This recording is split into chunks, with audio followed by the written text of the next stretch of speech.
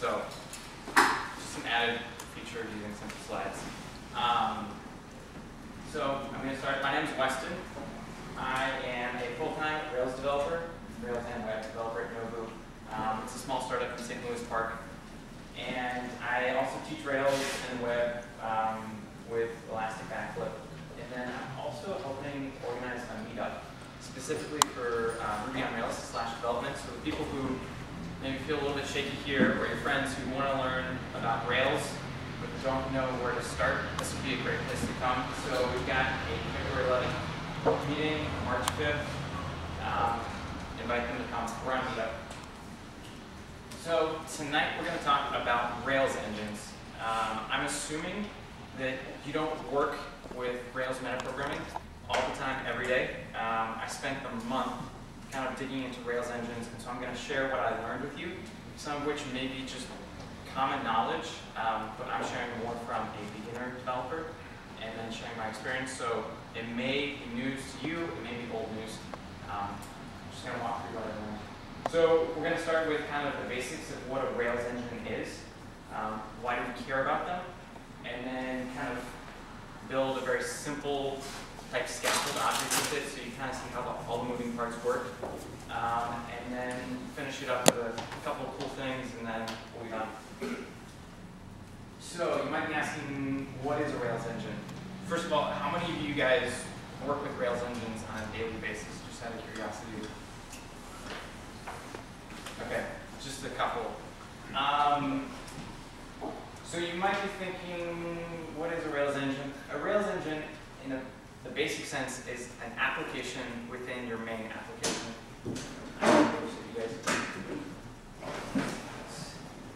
So if you look at the diagram, I realize the screen's a little bit far away. You've got your main application where you've done like a Rails new app thing. And then you've got essentially a Rails engine and a Rails engine, and you've got your own application logic in your app folder. And so the idea is that you're essentially, you pulled in these other apps into your main application, and they do Rails magic for you. And as you're hearing this, you might say, do people really do that? It sounds a lot like Java. All this indirection, all this building stuff. At first, when I realized what I was doing, that's what it sounded like. I'm not a Java developer. I'm really young in this room.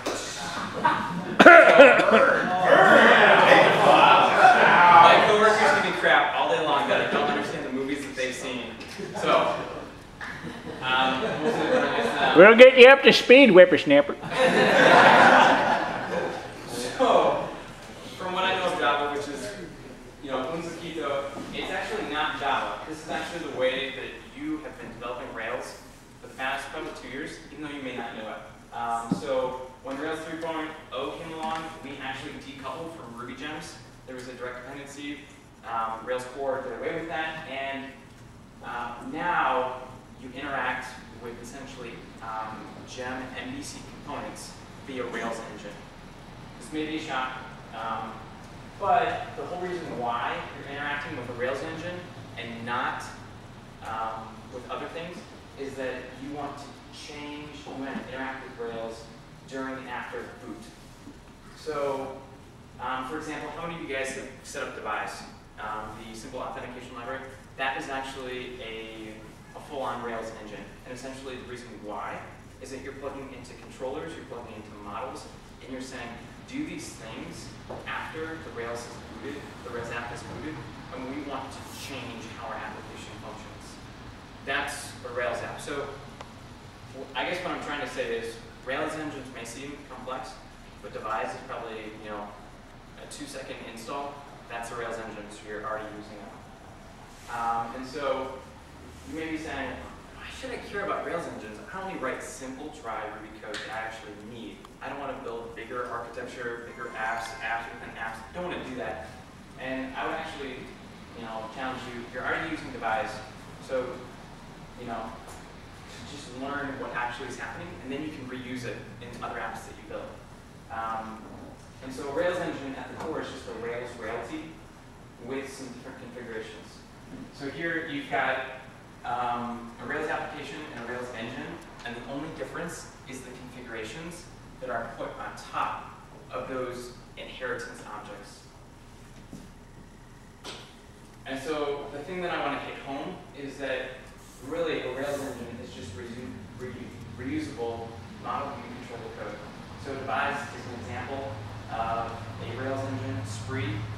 guys have ever worked with Spree. It's essentially a huge mammoth Rails engine. Wicked is a multi-step form, plugs into the controllers, change the way some things function. And so from the Rails API, Rails engine allows you to wrap a specific Rails application or subset of functionality and share it with other applications. So you're just taking MVC and you're copy and pasting in other Rails engines. That's all it is. So why should you care about this? It's not just more code that you have to write. Rails 4 actually nukes Rails 2.3 style plugins. So I don't know, have any of you gotten this deprecation warning? If you fire it up now. This is what I saw all summer as I was working on Rails engine, and so this is why the company was paying me to rewrite the code. So a little bit of motivation for you.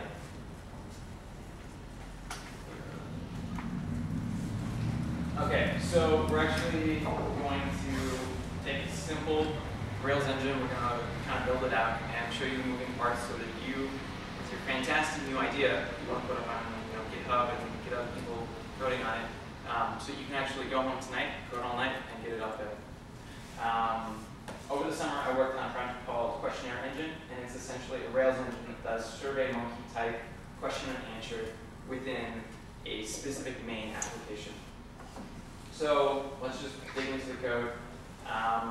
If you want to create a Rails engine, you would do like a Rails plugin QE, which is the name of the engine, and then with all these option arguments, there's mountable, and then I wanted to skip test unit, and I wanted to create a dummy application in there. You'll see why later. And so the thing that I want to point out here is that in building a Rails engine, and it really is a Rails engine, even though it says Rails plugin. Rails plugin was just how they referred to them.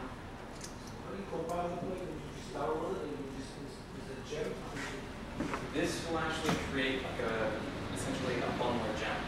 So it spits out some Rails files and then a gem spec file too.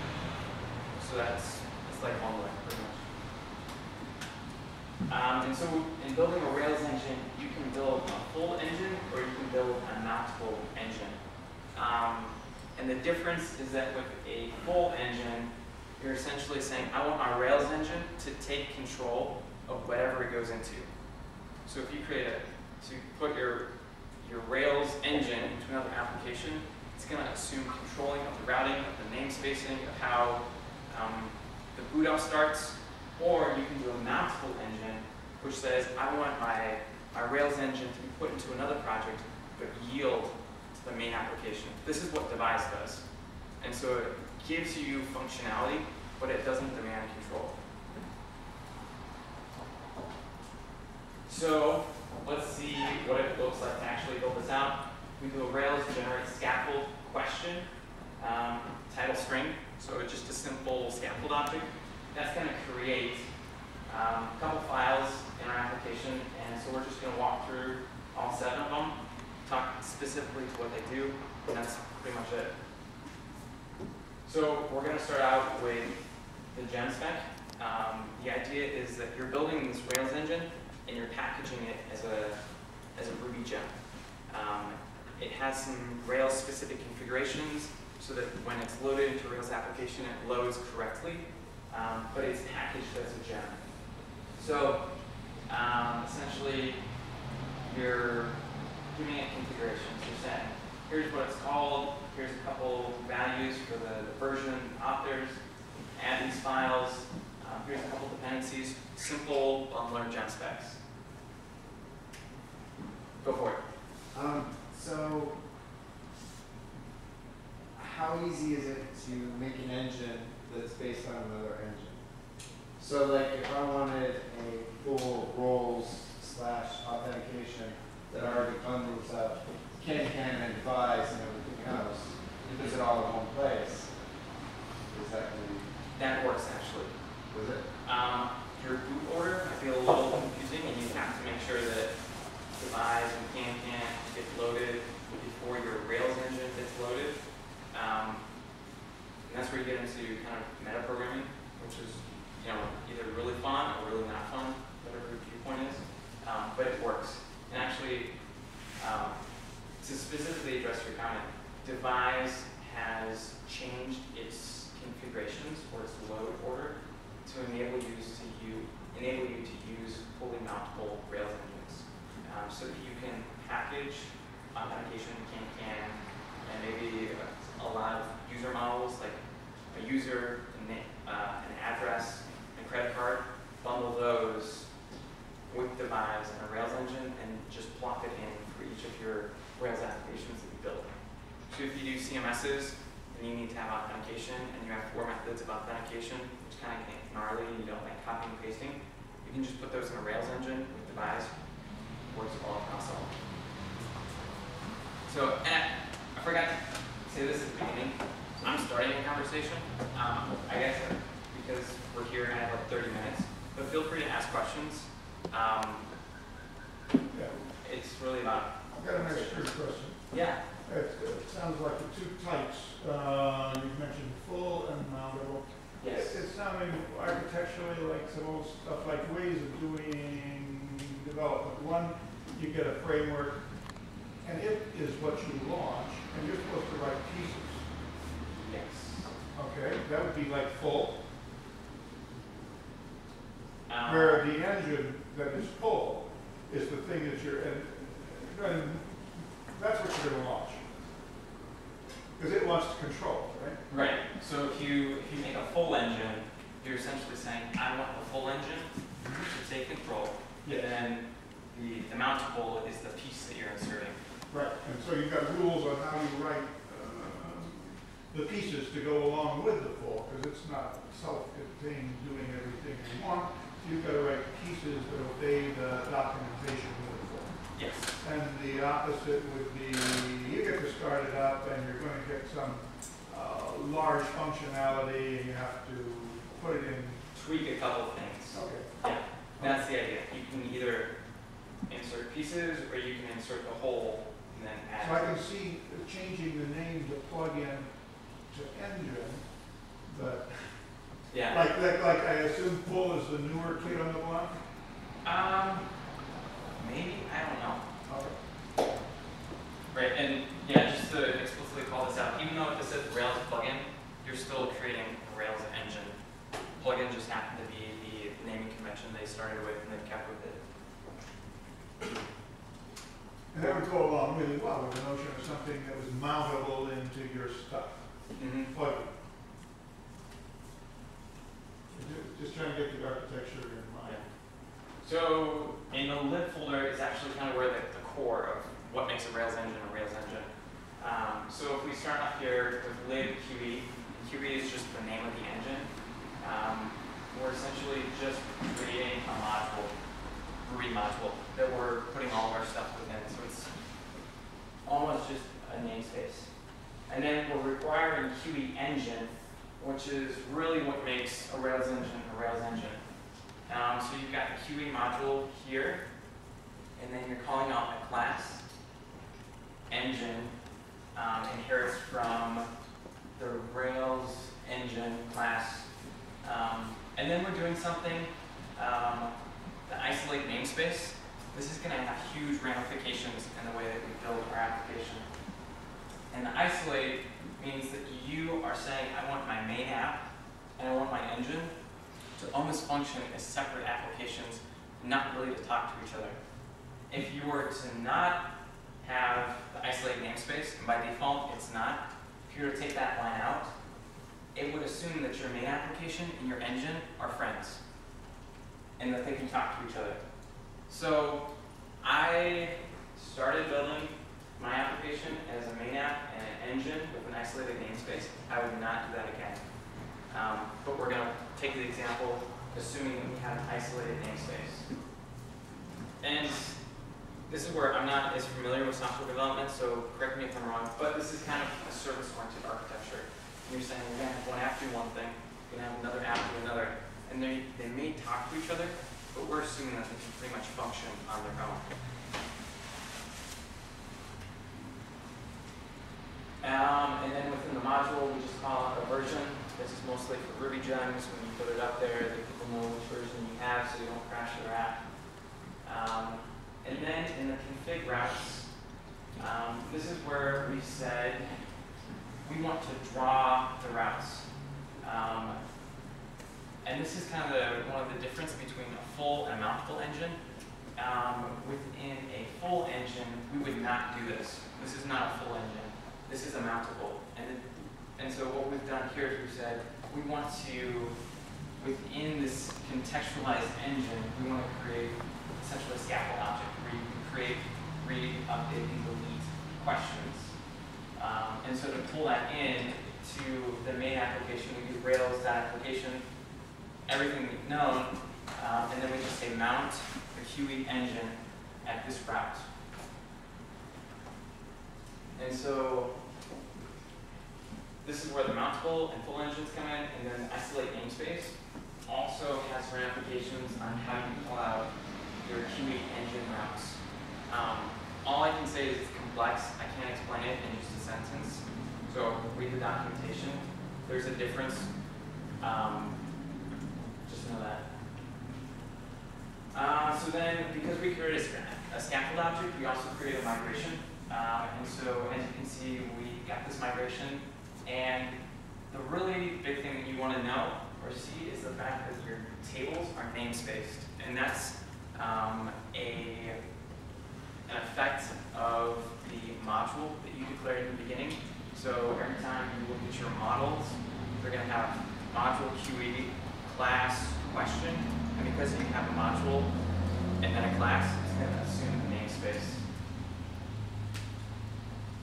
And then one of the things I ran into, and you might, if you're transforming a plugin into an engine, is that your old plugins may have not had this namespacing.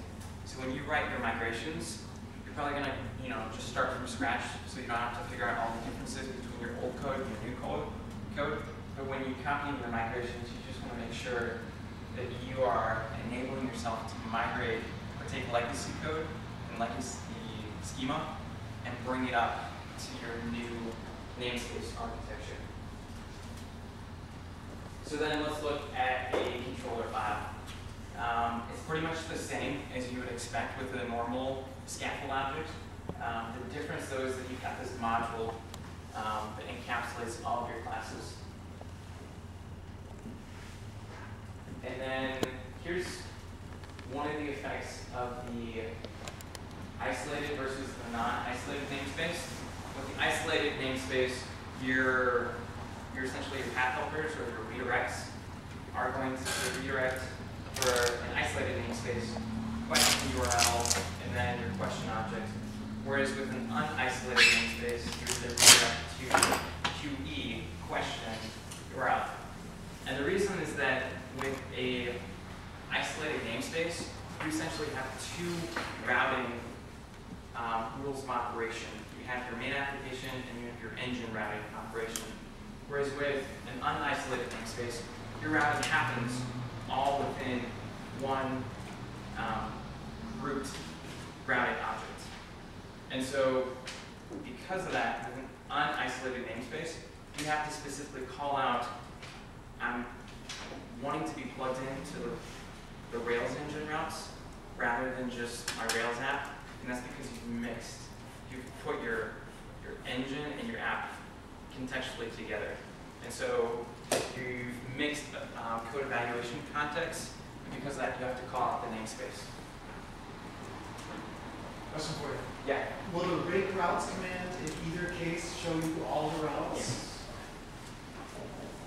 And other thing I should call out is that this is Rails 2.6.11 or something. So this is not with regards to Rails 4 at all. This may hold true, may not. I don't know. So then you've got your model, and this is pretty standard. Again, you've got the module that's wrapping your class. You're inheriting an active record. It's pretty simple. It's assuming that your tables is going to be called QE questions, essentially using the module name that you've called out. And let's say you are trying to connect to old tables that don't have this, and your client doesn't allow you to change your schema.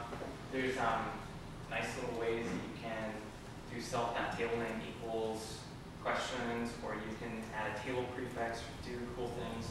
It's in the documentation. Just be aware that that option is available. Then the views get really tricky. And the reason why they get tricky is that you've got these helpers and this URL paths.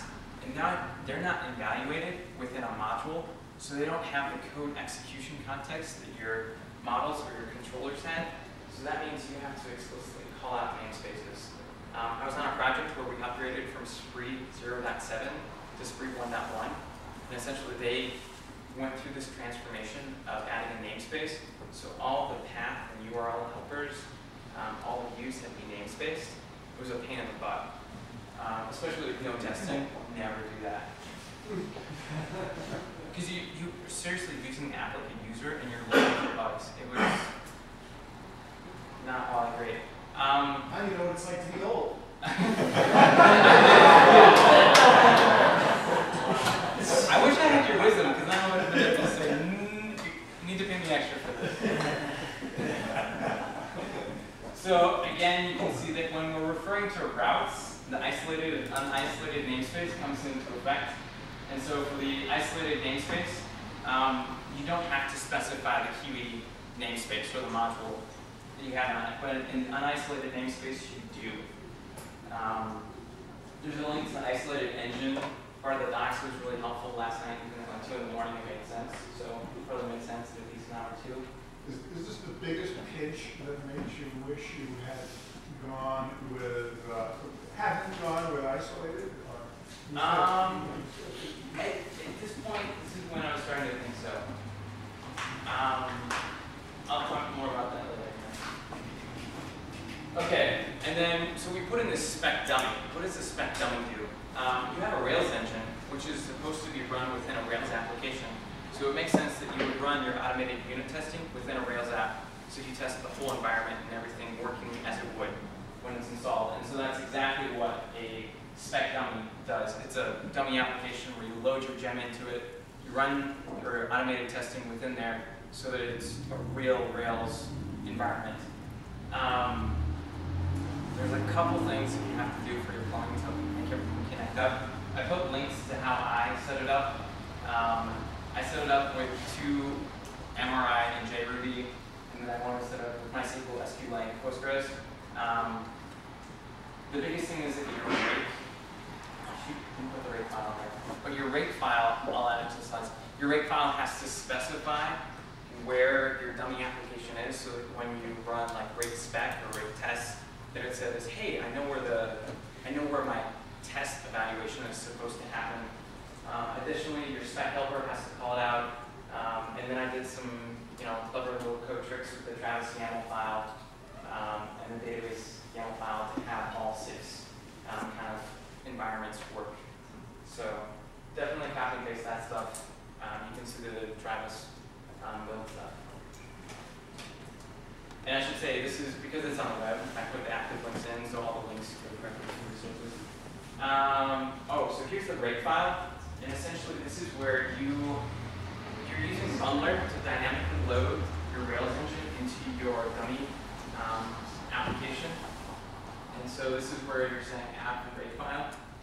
You're saying go here to run your rake commands, because when you do a rake db migrate or rake db create, you're actually executing those commands in your dummy application. There's a couple, rake tasks that you're loading specifically for that. And then, do you guys use Zeus at all? Yeah. If you guys don't use Zeus, you should at least know about it. Zeus loads your Rails environment and refreshes it every time you make changes to like a Rails constant, like a class, adding a migration. So you don't have to wait for 4 seconds for it to boot up. You can just use it on demand. It's really nice. But Zeus didn't work for me on this one, so not sure why. That's what I learned. Kind of the big takeaways that I learned from doing this for the summer is that Rails app code, ESL, just a Rails application, is actually specific Rails team code. So you're essentially saying, in this specific Rails, I'm creating specific logic that I want to have this application function. But if you pull that out and you make it generic, add a little bit of meta programming, you can just bring that logic into all your applications, so you don't have to code all that much.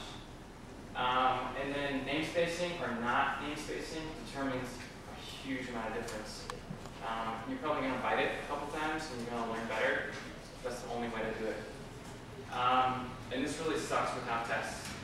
And the reason is that once you take your Rails 2.3 style plugin, copy and paste it to your Rails engine, and then you see if it works.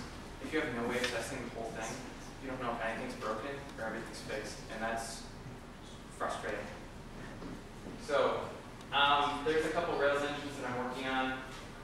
Questionnaire engine actually has kind of the place where I've actively spent the most time. Kinetic feedback is the application the questionnaire engine is being plugged into, and then humanity is kind of a novel idea, cool idea for integrating kind of a multi-op Rails engine, so you can just do Facebook, Twitter, all that stuff. Click a button, you don't have to do the Omniauth stuff, which is sometimes a pain. So tell your friends to come to the event, and that's it. Any questions?